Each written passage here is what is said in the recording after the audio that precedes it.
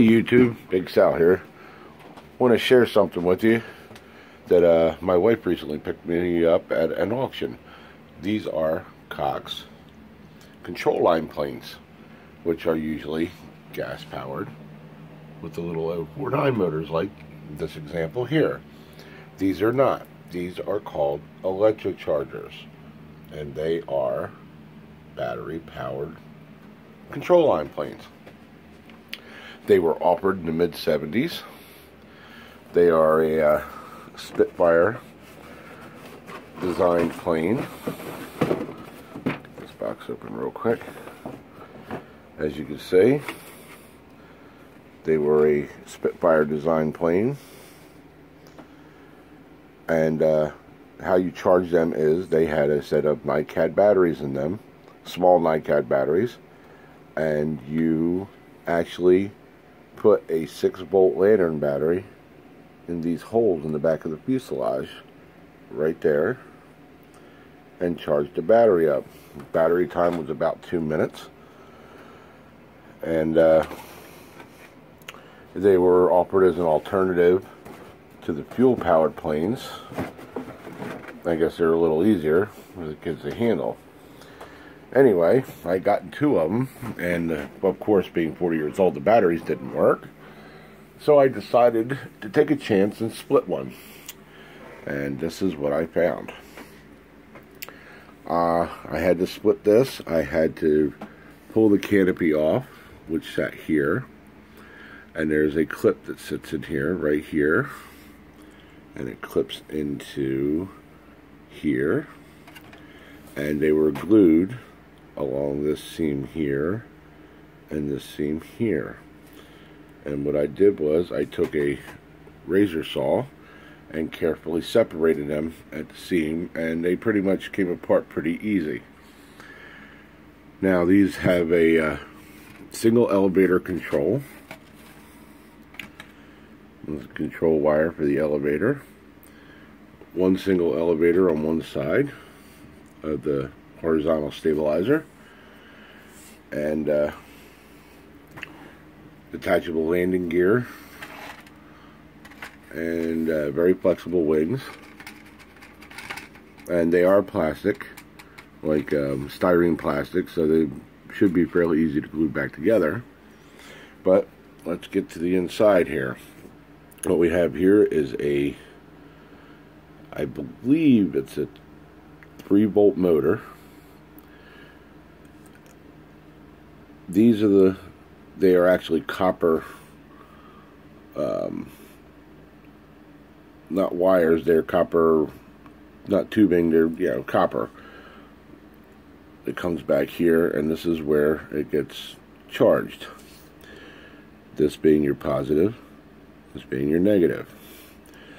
How this whole system worked is these batteries right here were tack welded together in this configuration to give you 2.4 volts.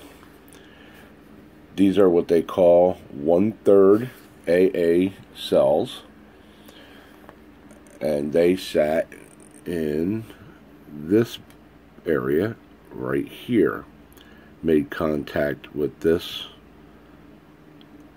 copper wire and this copper wire here, which then this wire continued from back here, hit the positive, came all the way up front, and goes into the motor.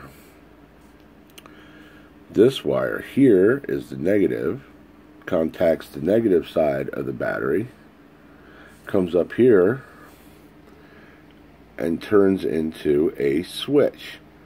And there's a switch right here, and I will take this apart and show you.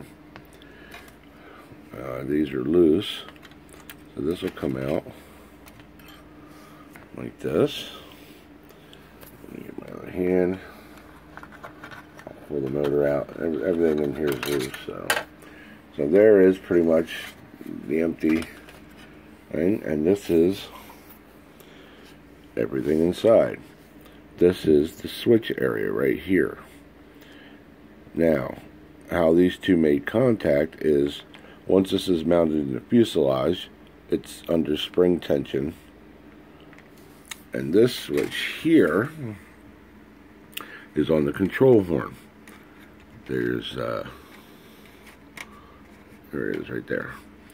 This right here, which sticks out of the other side of the plane in that slot on the fuselage, and if you look at it, it says off, on. And how this worked was, when you shut the plane off, it was in that position. When you pulled down elevator,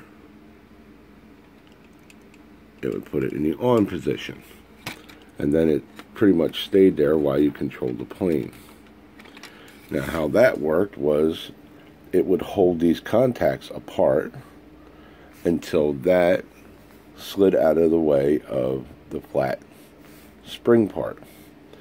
These two wires would make contact, start the motor. So you pretty much didn't need another person to hold the plane and start it for you while you got it airborne. You could pretty much do everything by yourself. So anyway, we'll get back to the way these just slip in. I mean, if anybody ever gets these and wants to work on them, these wires slip out of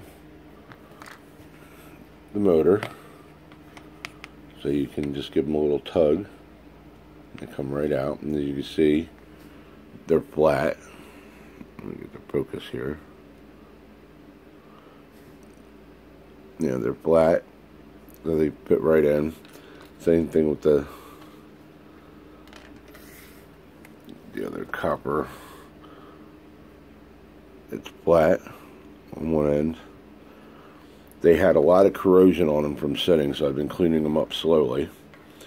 But that's pretty much everything that's inside. I mean, it's not a hard process to take it apart.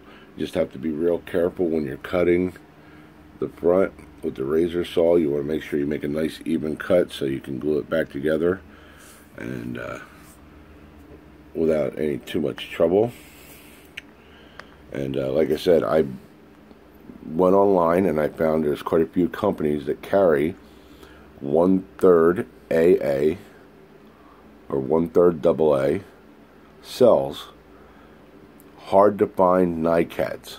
So I ended up getting 280 milliamp nickel metal batteries. The company will even tack them together, the new cells, to make the pack the way it's supposed to look, like this. Now with these two together, they will still be 280 milliamp. They are in series, which will give me a final voltage of 2.4. The only thing I probably won't be able to do is to utilize the 6-volt lantern battery to charge them, because it would put them in an overcharged state and would take long to ruin them. But anyway, that's the project. And if you have any questions, or you have one of these and you wanted to try to restore it, if you have any questions, hit me up in the comments and I'll try to answer the best I can.